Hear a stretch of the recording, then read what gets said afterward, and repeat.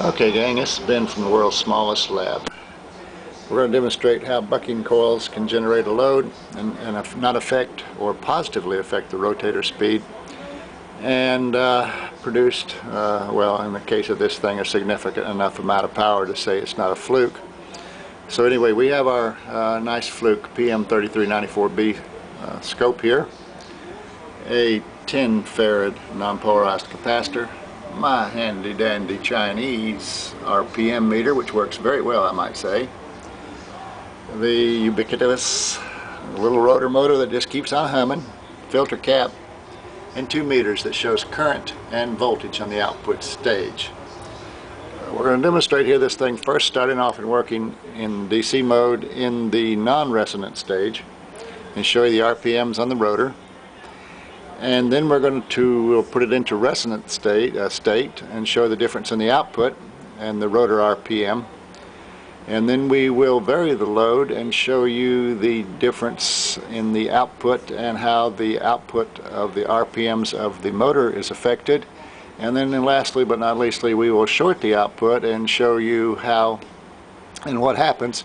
Plus, we'll run the thing up to over 3,000 RPM and show you where the current and voltage actually drops as the RPM goes up from a massive overdrive condition on the motor itself. So here we go. Let's turn on the power supply.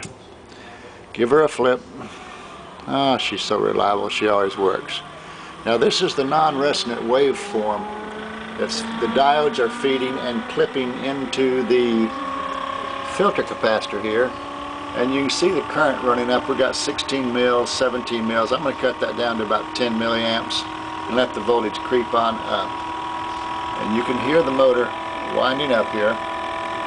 And you can see the voltage here. And I'm measuring peak to peak for my own reference. You can see right now it's 3.94 volts peak to peak. There's some ringing in here on the diodes and in the coils as they switch off and on back and forth to charge up the capacitor here.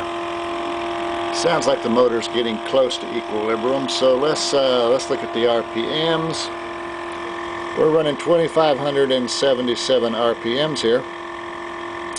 We're putting out 14 mils at 1.473 volts. Now watch what happens when I put the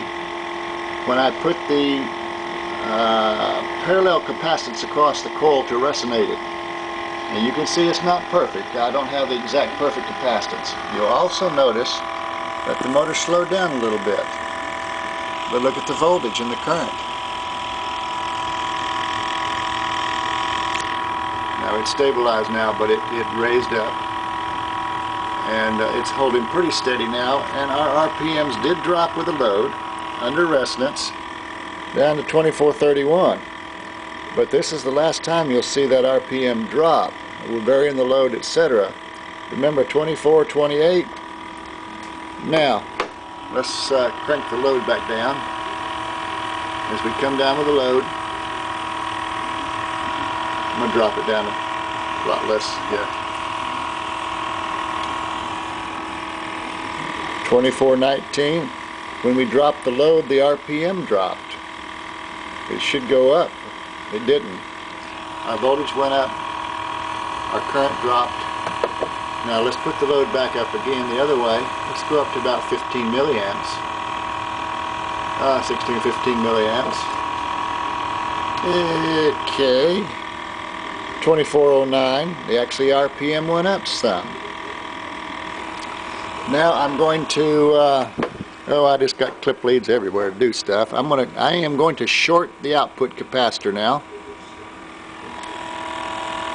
And you can hear the motor speeding up now. We're up to 24, 60, 72, 76, 80, 83. Under a shorted rotor condition, it's actually speeding up. We're up to 2,500 RPM now with a shorted load. I flipped my meter, it timed out and decided to quit. I've had about 6 aborted attempts to demonstrate this here.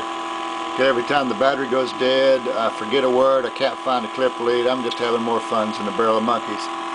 But now let's oh come on gang. Oh, we got the short here, that's why there's no voltage and current. Getting ready to say some bad words here. Let's unshort it. We're going to unshort it. Now as we're building up the load here in voltage and stuff, the rotor is slowing down, but not that much. We're back down to our equilibrium there of 2418, 2417 now at 9 volts and 3.9 milliamps and 3.25 volts. Now here's the funny thing here. Let's put up a let's say 10 milliamp load on the device at 3.2 volts. I'm going to turn the voltage on the motor up to 19.5 volts. Listen to it speed up. Now you'll see the current and the voltage go up here at first. And if it will behave, okay, get the wire out of the crank. As it speeds on up here, you'll see the voltage and current, see the current stop slowing down. And as the rotor speeds up,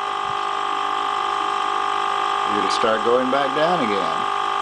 This thing has a very wide band, pass band for the band pass filter that this resonance coil is.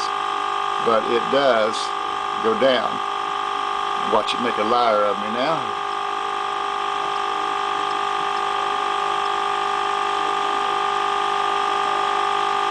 It's holding it isn't. But anyway, I thought it would. It's done it every other time.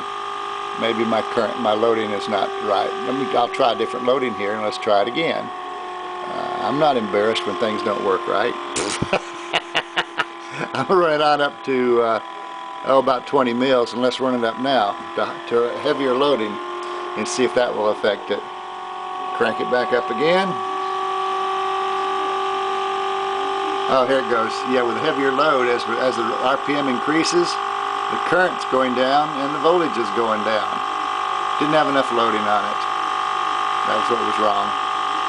So there's a lot to be learned here. I can see now where I need to really work on a pair of matched coils and matched positioning to get the non-resonant voltage on the coils down to just a zilch. And it's so far off right now.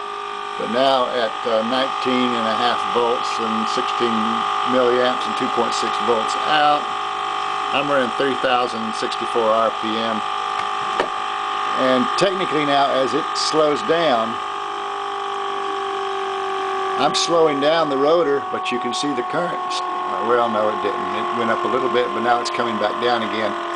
There's a resonance spot up around 19 volts apparently on this particular unit. But again, that's it. As in real life, and as they say, real TV, things don't go perfect, but I've tried to show you what's going on here. And just for the fun of it, I got to short this thing one more time. Let's short the output and see if it speeds up. There's shorted. You can hear it winding up, which makes me a very happy camper. Okay, that's it for today, gang. K4ZEP, and I'm gone.